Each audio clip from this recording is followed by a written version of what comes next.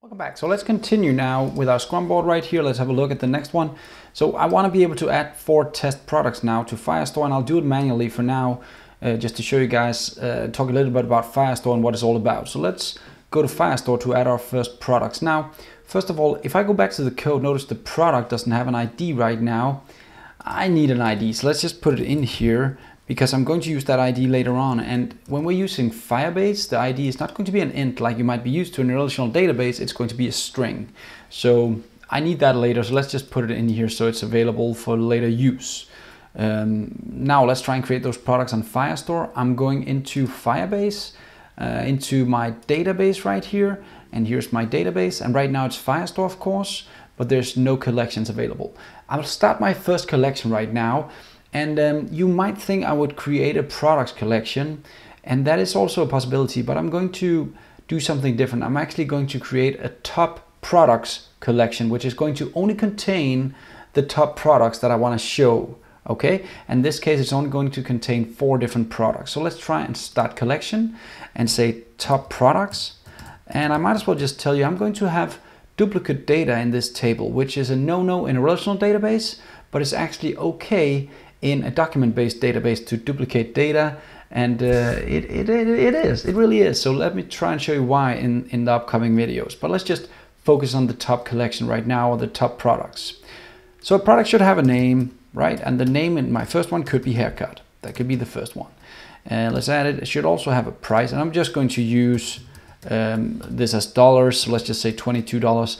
That's probably way too expensive, but I really have no idea what it costs to cut hair and stuff like that. So again, just to give you an overview, this is a collection. It's like a table. The document is like a row, and the field is like a column right here inside a relational database. So it's just a bit different with the document based.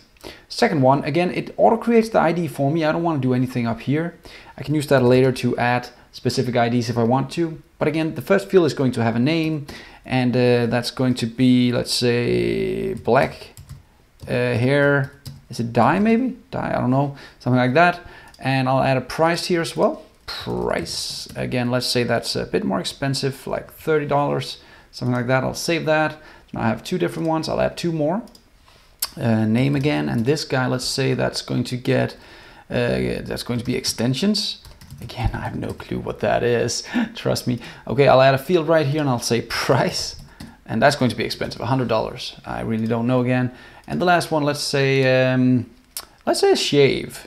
Maybe we can get a shave in there. Shave. I don't know if you can even do that, but this haircut, this barbershop, they do. And the name should actually, the price should actually be cheap, $10.